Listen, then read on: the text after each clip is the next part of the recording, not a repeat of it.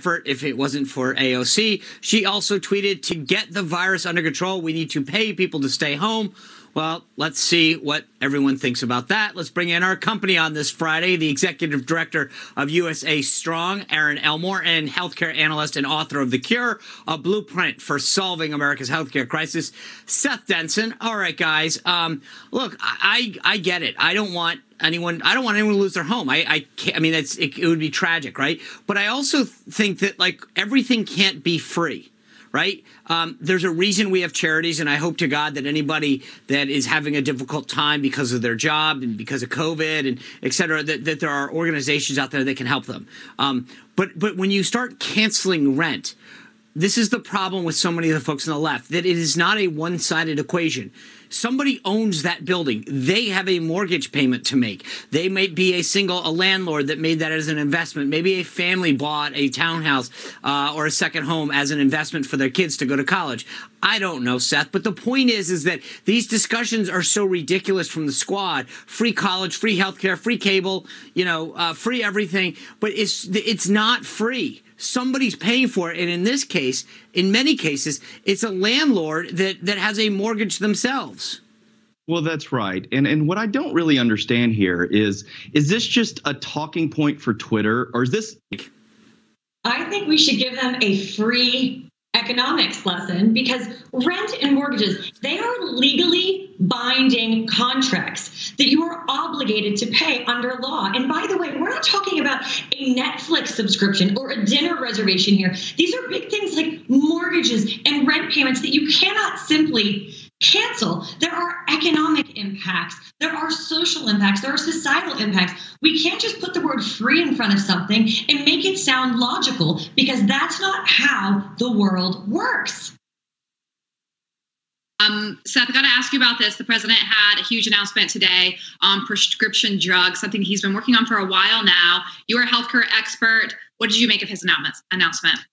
Yeah, I think anything we can do to rein in the pharmaceutical industry and drug prices is powerful. What I don't necessarily.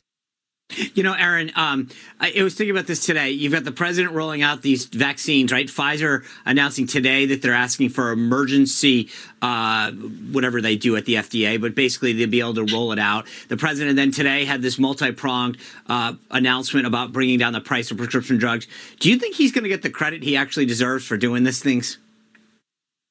I mean, the president almost better than anyone. Does he ever get credit for anything? No, of course not. And their convenient announcement when the vaccine was ready after the Biden victory, so to speak, was really ill-timed. I think the other thing that the president should do is focus on the fact that 97% of our antibiotics and pharmaceuticals are made in China.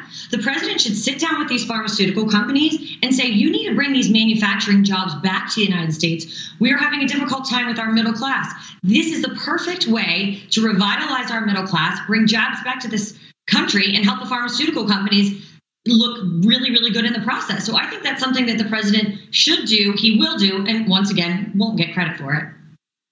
Seth, I know I'm 100% on board it. Deaths give us permission to be mad over these super spreader moments? Surely. Seth, real quick, we don't have a lot of time left, but it's interesting how all those super spreader events seem to come at the expense of the president of the United States, but none of the people who are out celebrating Joe Biden's election night. Right. That's We're right. definitely going to be talking more about that. All right. Company quiz is up next. Erin and Seth will be back. You don't want to miss it. Stay tuned. I know we have a ton of new viewers, so here's how this works. I take some stories making headlines in the news and ask related trivia questions. Here to play and back with us, of course, is Executive Director of USA Strong, Erin Elmore. And Lindsay, come on, join in as well. Are you guys all ready? Ready. All right. Question one. The U.S. General Services Administration, or GSA, as it's normally called, is responsible for many things, including giving out office space and helping the government with its budget. The GSA is also the agency in the government that leads the presidential transition. The idea for the GSA started in 1947 when President Harry Truman asked a former president to head a commission to reorganize the operations of the federal government. Which U.S. president oversaw the creation of the GSA? A. Herbert Hoover, B. Calvin Coolidge, D. Teddy Roosevelt, or D. William Howard Taft? All right, let's get those letters up. Show me what you got.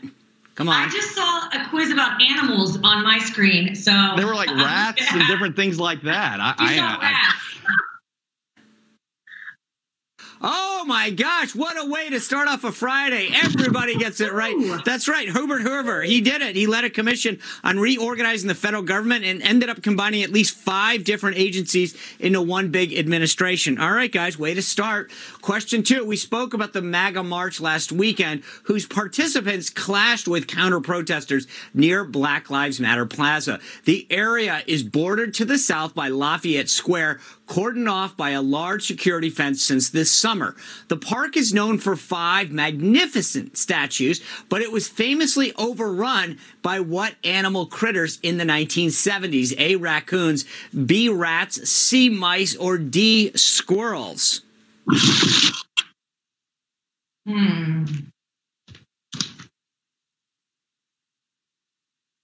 Come on, get those letters up. Let's get them up. Well, Dad, someone went and got that nut, and that was Seth Denson. That's right. He got it to squirrel. All right, Seth. Yeah, that's right. People have been mentioning all week that Newsmax has not called the election yet. We know that the president is required to deliver a State of the Union address to the Congress, usually given in person. Someone from the opposing political party, though, is chosen to give a response to that address. Who was the first African-American woman to deliver a response to the State of the Union? Was it A, Eleanor Holmes Norton, B, Shirley Grisham, C, Stacey Adams, or D, Maxine Waters?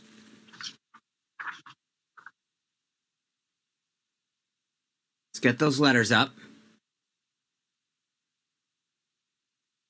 All right, Seth and Lindsay both getting it right. That's right, C, Stacey Adams. In February of 2019, Dr. Sebastian Gorka stood in Freedom Plaza as he spoke to that pro-Trump Million MAGA march in D.C. last weekend, surrounded by thousands of President Trump's supporters.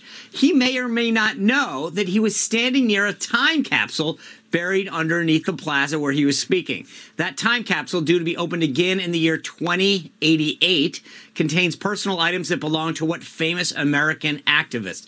A, Willie Guthrie, B, Martin Luther King Jr., C, Albert Einstein, or D, Jeanette Rankin? Let's get those letters up. Come on, guys. Wow, we're back on a roll. Everybody's right. That's right. All right. Seth Denson's up 4-3-2. That's right. Dr. King worked on his famous I Have a Dream speech. Thanksgiving is always held in the U.S. on the last Thursday of every November. This date was a tradition in most states even before President Lincoln made it an official holiday in 1863. In fact, it coincided with another popular holiday celebrating the British finally leaving the U.S. after the Revolutionary War. What was the name of that holiday? A, Patriots Day, B, Victory Day, C, Liberty Day, or D, Evacuation Day? Let's get those letters up. I know you're probably like Googling over there. Oh, I've got 3 A's and 3 wrong answers. It was Evacuation Day, folks. You wouldn't have thought that on November 25th. All right, we just spoke to Franklin Graham, whose father, of course, was the infamous preacher Billy Graham. Billy Graham is the 4th private citizen to lie in honor at the Capitol. Remember, you lie in honor if you're a private citizen. You lie in state if you're in the government.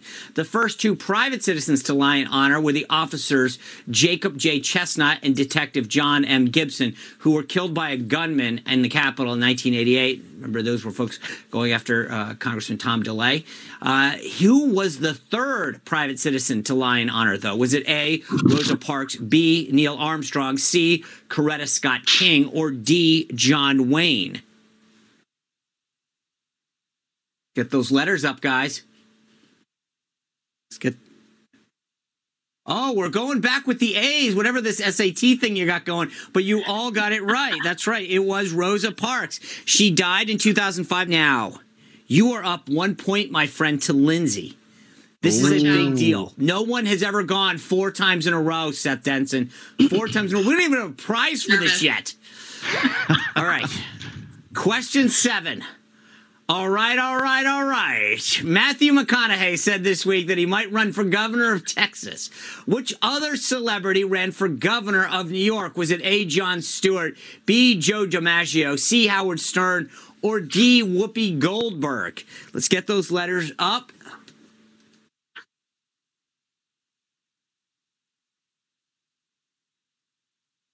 Oh, my goodness. The only person that's right, Erin, you nabbed it. That's right. You got it right. Howard Stern. Above all, but here's the kicker. Everyone that we mentioned did run for it, but Howard Stern ran as a libertarian and had three major goals. One, to reinstate the death penalty. Two, to stagger tolls to reduce traffic in New York. And three, to carry out road work throughout the night. That means Seth Denson, though, even though you got that last question wrong, you hung on, Seth Denson, by a thread, winning an unprecedented fourth consecutive company quiz. I want to thank have my a mom, beer on me. Do my you have teacher, one? my Aunt Joe, who always made me play Trivial Pursuit. Where's the champagne? Congrats, Seth. I'm glad you have. All right. Guys, thank you very much for joining us. Have a great weekend. I appreciate you being here. Lindsay and I will be right back after the break.